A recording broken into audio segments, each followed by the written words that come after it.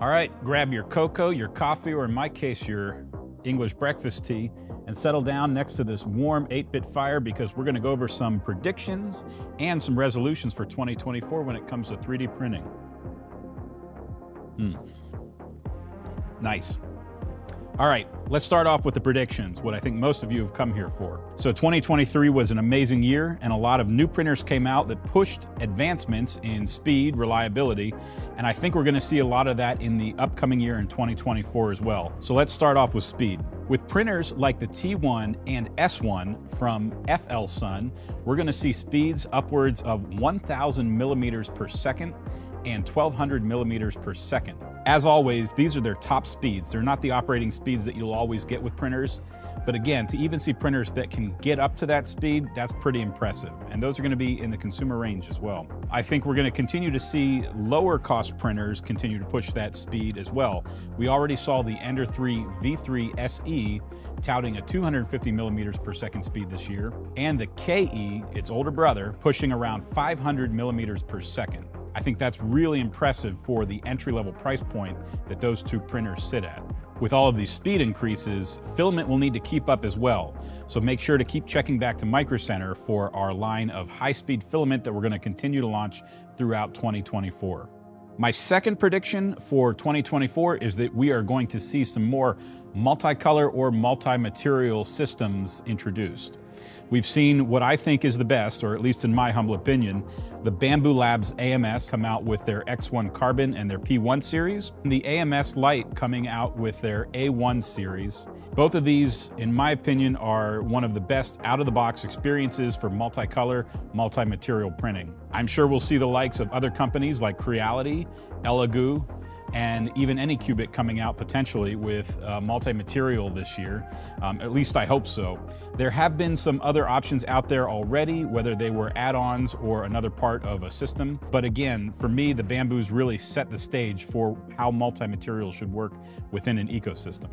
My third prediction for this year is that reliability is going to continue to improve. And what I mean by that is that over the past decade that 3D printers have been out, being able to take a printer home, unbox it, and get reliable prints consistently hasn't always been a thing until the last couple of years, especially for novices who haven't been in the industry for a while. Up until recently, we've seen printers such as the V3 SE and all of the Bambu line of printers and a lot of the others that have taken reliability and being able to print out of the box to the next level. I think it's going to rely on a couple of things.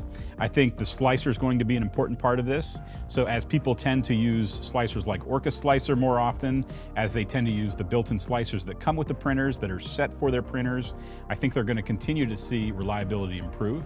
I also think as people become more educated about how 3D printers work, and they're able to set their expectations in terms of what the printer can and cannot do, the reliability will easily increase in that regard as well. I think that also a part of the reliability conversation comes into how filament's handled. And I think with this year seeing the introduction of the AMS and other storage solutions for 3D printing filament, we were able to see that if you take care of your filament, you can make that filament last a good bit longer.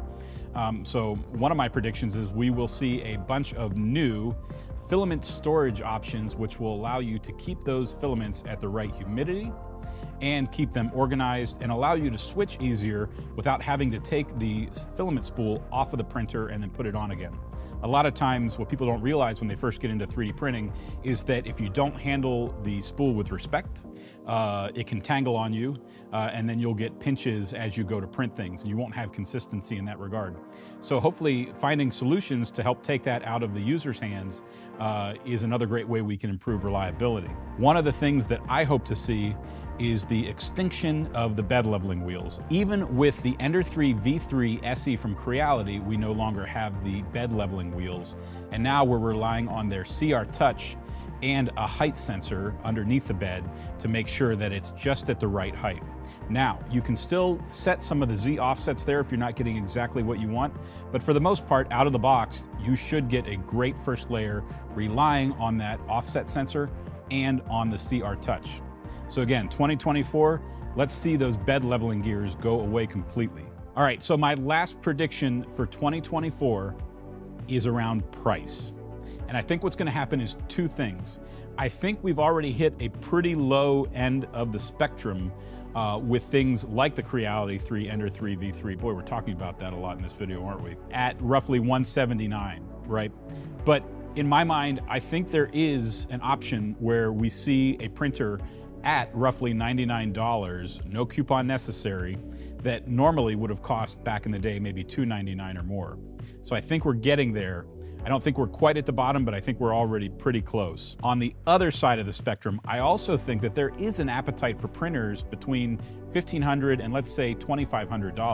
Bambu with their X1C has already proved that people are interested in a printer that, given the feature set, they're willing to spend the money to get that. So $1,500 for a 3D printer in this price point with these features is not such a crazy thing to think of. So I do think that there is an appetite out there in the 3D printing community in the prosumer range, maybe not all the way up to $3,000 right now, but maybe for that $2,000 to $2,500 range. Now on to the resolutions for 2024 when it comes to 3D printing. These are my personal resolutions, and we'd love to see not only your predictions for 2024, but also your 3D printing resolutions in the comments below. So let's get started.